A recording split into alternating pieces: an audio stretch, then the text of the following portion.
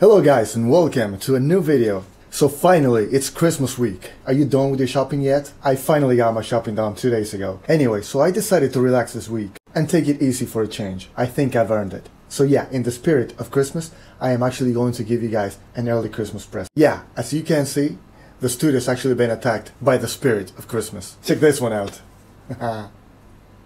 But it's empty.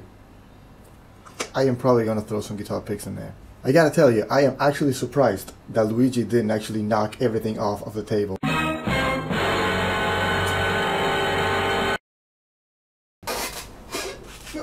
Spoke too soon. Anyway, so early Christmas present. Here's the deal. This is one of the questions I get the most on my Instagram. If you follow me on Instagram and you actually read my captions, if you scroll all the way down, you'll see that I say proud artist and endorsee, followed by a list of brands that I work with and endorse me. And I get a lot of messages saying, hey, I saw that you're endorsed by this brand, can you get me endorsed? Or how did you get endorsed? So gather around, children, and get ready for a new episode of The Hard Truth on how to get endorsed by brands. But before we get to that, you know the drill. Make sure you drop me a like, drop me a comment in the comment section down below so you can help me out and we can beat the almighty YouTube algorithm. And of course, don't forget to subscribe to this channel like a man. And please consider becoming a member of the channel. If you want to join the team, just make sure you click on the join button below. A little goes a long way. Okay, so with all of that out of the way, let's get to it. Okay, so in case you have no idea what I'm talking about, being endorsed by a brand is basically being supported by a brand. That doesn't necessarily mean that they pay you for advertising, and it definitely doesn't mean that you get their shit for free. You can, but that's not always the case. Okay, so after playing guitar live for over 15 years and having been in the music retail business for over 10 years, there's a lot of things you learn from the brands. So here's a couple of tips. Number one, don't expect to get free stuff. I don't care if you have 20,000 followers on YouTube or Instagram.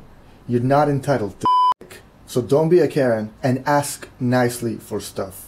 I've got countless stories about people getting hit by the door on their way out. So yeah, don't be obnoxious. Okay, so you want to be endorsed. Here's the deal. Endorsements actually work both ways. And most of the time, at the beginning, you are going to have to do most of the work. As some of you may know, I actually have an endorsement deal with MusicNomad Care, Seymour Duncan, Dario Strings, HexHider Tools, and HosaTech cables. And also, if you've been watching my videos, I've actually been working with the ML Sound Lab for a while now. Now, all these brands actually work differently, but they basically have the same approach. There is one thing that all these brands are after, and that is exposure. If they see that you can promote their product, they will probably grant you an endorsement deal. And it's different based on how much promotion they think they can get out of you. And what has to happen is that you actually have to nourish a relationship with the brand. You have to show them that you can actually become an asset to their company.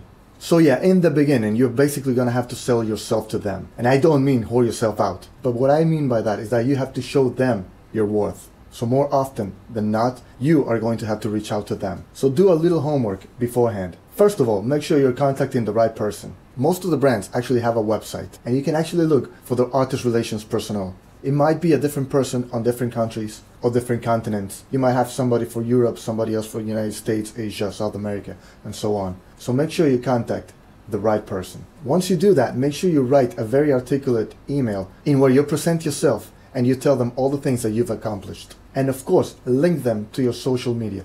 Don't expect them to go looking for you, because they're just not going to. They get a ton of daily emails of a lot of people asking for the same thing as you, so you gotta make sure you stand out. Also, make sure that before you email them, you do a little profile cleansing. Make sure that your photos are professional looking, and I don't mean pro shots. I mean professional in the sense that when a company is looking through it, they're actually presentable.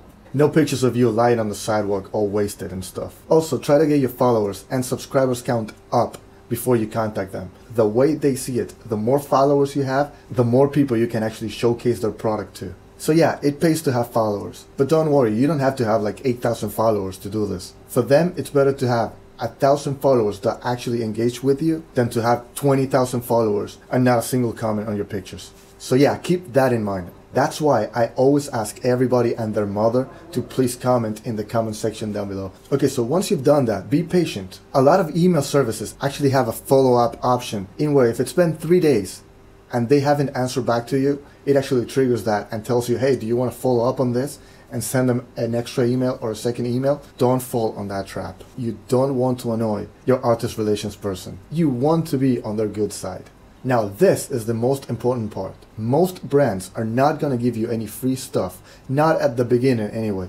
You need to build a relationship with the brand. So the best that you can hope for is getting a discount on their product. And there's nothing worse for a brand and for a musician than getting a discount on something you don't need or you don't want. Because now that you've actually established that connection, you are on their radar. So they want to see what are you buying and what are you sharing. So if you contact every brand hoping to get an endorsement deal with anybody, you might actually get one for something you don't want or you don't use. And then what's going to happen is that you're actually going to spend money on something you don't need. And then you're going to show a product on your video that you don't really care about, and that's going to show. And that's actually going to bite you and them in the butt later on. Okay, so I will tell you how it worked out for me. So for instance, I love the MusicNomad products. I don't know if you can see it, but I actually have a whole shelf of their stuff, and I have some backups as well. I use it all the time, and the stuff can actually get really pricey. So one day I'm on tour in New York, and I am wiping down my guitar before the show, and I guess I dropped my cleaner bottle and it went under the bed. The next day I got up and checked out of the room and left New York for good. So yeah, I was really pissed because I had lost a guitar cleaner bottle that I had just bought. And that's when it clicked. I thought, hey, I love this product. I buy this product all the time. Even if I can get a small discount, it'll be worth it to me to get in touch with them. So once I got home, I sat down on my computer and I wrote my first email to Morgan, who is the artist relations rep at MusicNomad Care. And we really hit it off. I told her about how I remember when they first came out to the market. Back then I was working at Sam Ash, and I remember when they first came into the store showcasing their product. And they had this awesome strategy. They would ask the salesman if they could just clean up the guitars that were hanging on the wall. And of course, it was our job to do it. So we said, yes, go for it. Less for us to clean, right? So they would just set up camp and clean up guitars all day long. And it actually got us a chance to see how well it actually worked. And of course, back then I was the guitar department manager at the store. So I started talking to the rep and I asked them, how much is the bottle? What's the true cost? What's the overhead? Profit margins and stuff like that. And she thought it was so cool that I remember that story. So yeah, a week later she gives me the thumbs up and she sent me the Endorse and artist price list. So I stocked up. And we've had a great relationship ever since. In fact, they actually got me into NAMM at the beginning of this year. And she told me, and I will take her up on this, that she wanted me there with my badge on for next year. Sadly, of course, with all this pandemic bullshit, there's not going to be a NAMM next year. But I am planning on going to whichever NAMM is next. So yeah, the same applies to HosaTech, to Seymour Duncan, the Dario strings, and HexHider. And I get different discounts on all of them. And sometimes, when they come out with new stuff or stuff they actually want some feedback on or they just want to promote, I do get the occasional freebie, but that's not always the case. So yeah, if you want to be endorsed, make sure you get your name out there, get people to notice you, and get people to interact with you and with your channel. Anyway, I really hope that answered your question. If you have any more questions I might be able to answer, just drop me a comment in the comment section down below.